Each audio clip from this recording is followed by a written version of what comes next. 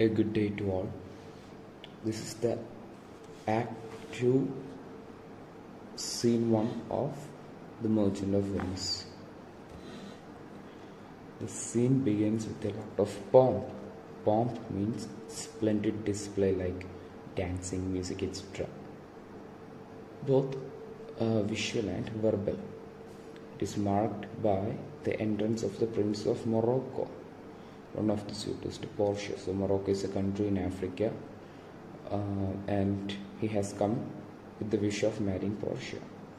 He is dark of complexion, yet confident of his charm and valor. Valor means courage. So he is dark-skinned, and in those days, dark-skinned people were considered kind of inferior to the whites. Portia forewarns him that if he fails in his choice of the casket, he would never in his lifetime woo a lady. Woo means seduce. So Portia tells that if he does not choose the right casket, he will not only marry Portia, but he will also not marry anyone in his life. She is doing this because she wants to scare him away. She doesn't want him to choose the right casket, even by accident. This scene provides all the necessary information about the lottery of caskets. Lottery means luck of caskets, and the conditions attached to those who make the effort. It also highlights the theme of prejudice. What is the meaning of prejudice? Being judgmental about someone or something without knowing about it.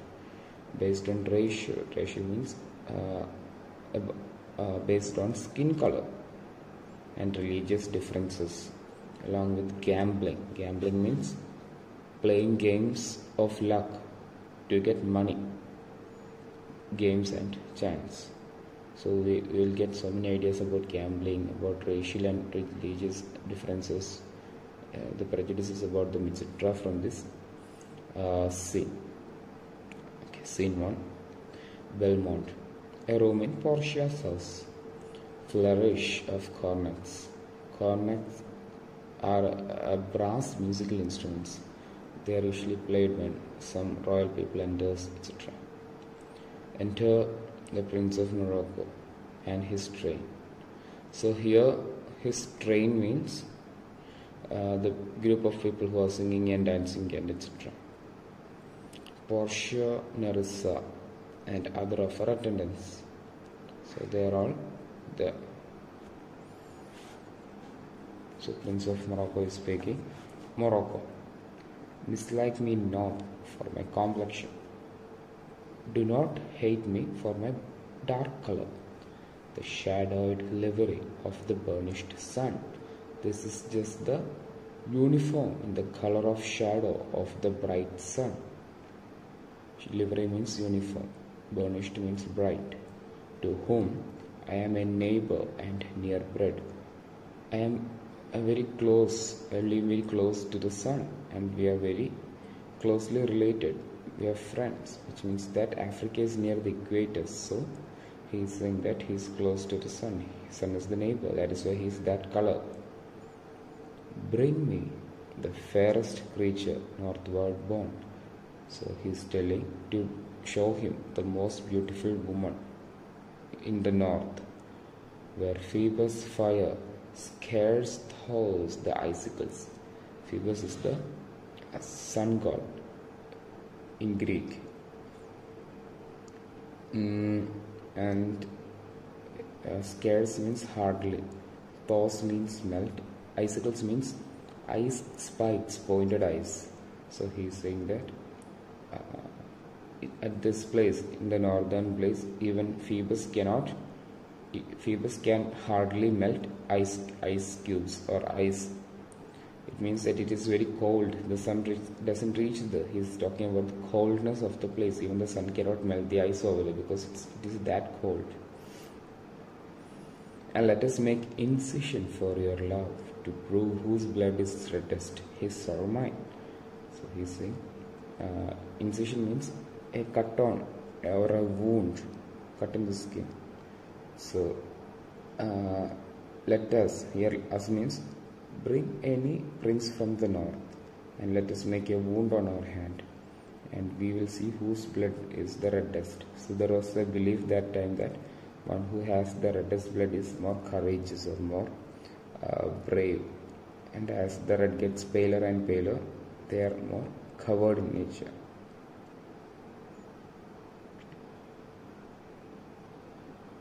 I tell thee, lady, this aspect of mine hath feared the valiant. So I am telling you, lady, this appearance, aspect means appearance, has frightened the valiant, even the most courageous people.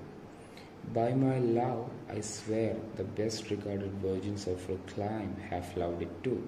At the same time, even the most beautiful virgins, virgin means unmarried young women, clime means country, so the young virgins of our country loves me. So he's saying he is at the same time frightening and a charming person. I will not change this hue, color, hue means color, except to steal your thoughts, my gentle queen. So he's saying he would never ever want to change his color except to impress Portia. Portia is saying now, in terms of choice, I am not sorely led by nice direction of a maiden size. Sorely means only. So she is saying if she is choosing a husband, she will only not look handsomeness as the criteria. What the eyes tell me.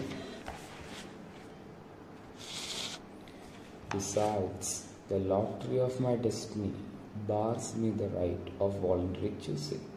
So, lottery of my destiny, my fate, the luck of my fate, the fact that my fate depends on luck, bars me, prevents me the right of voluntary choosing, freely choosing. But if my father had not scandaled me and hedged me by this wit, to yield myself his wife who wins me, that means I told you yourself.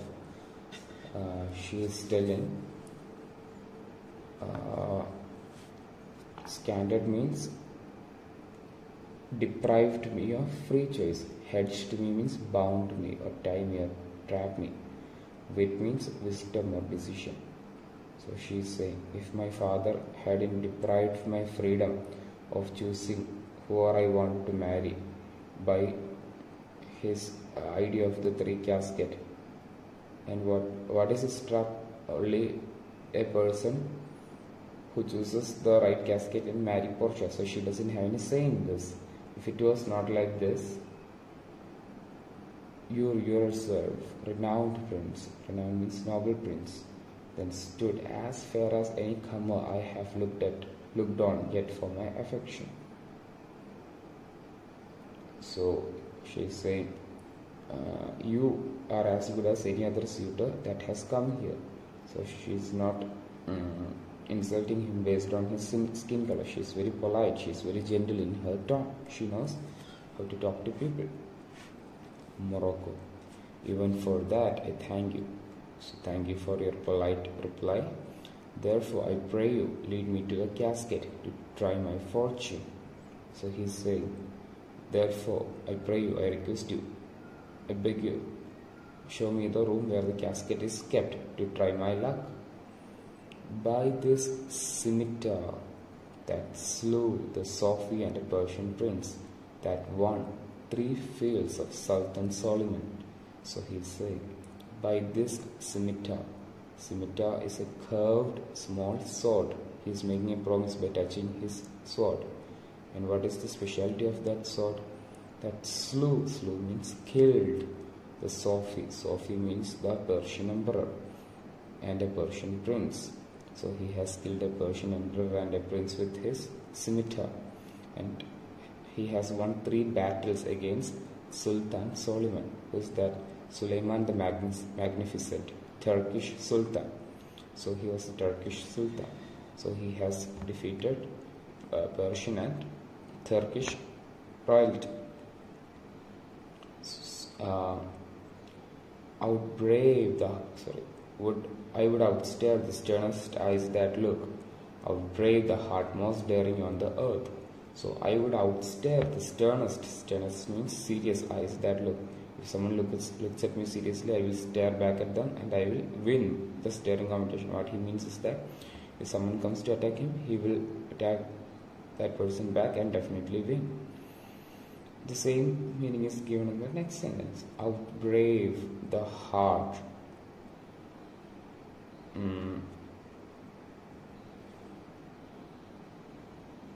Outbrave the heart, most daring on the earth.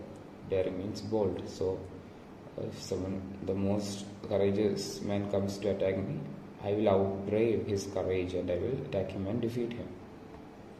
Pluck young sucking cubs from the she bear. I will take away baby bears when they are drinking milk from their mother.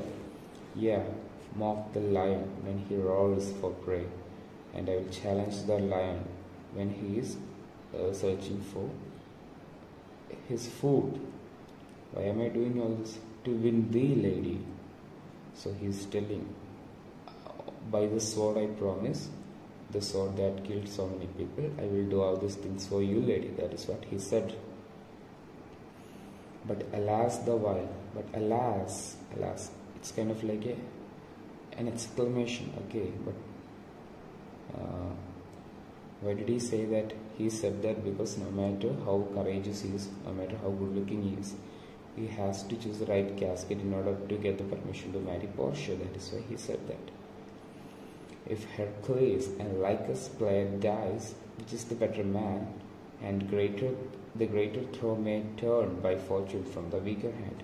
So Hercules is a weak character and he is very strong. He is one of the strongest characters in Greek mythology, and Lycus is his servant. So he is saying, if Lycus and Hercules player dies, which is the better man, if they play a game of dice to find out who is the better man, it is by luck they win the game of dice, right? Like when we play snake and ladder, we are not using our brains or our physical strength. It's just a matter of luck.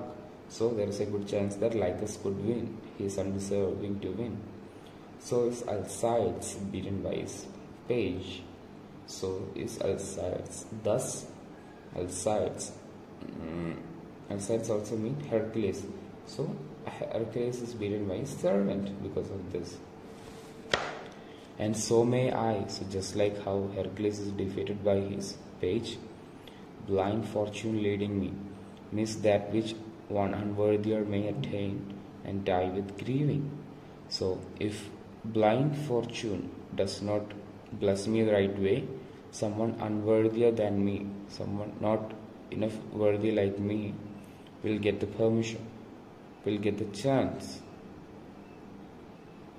and I will die with sadness because I didn't get to love you. So it's here it said blind fortune, because the goddess fortune has blindfolded herself, has tied her eyes. That is why different people are getting different luck. She is not distributing it equally. So Portia, you must take your chance and either not attempt to choose at all or swear before you choose. If you choose wrong, never to speak to lady afterward in way of marriage, therefore be advised.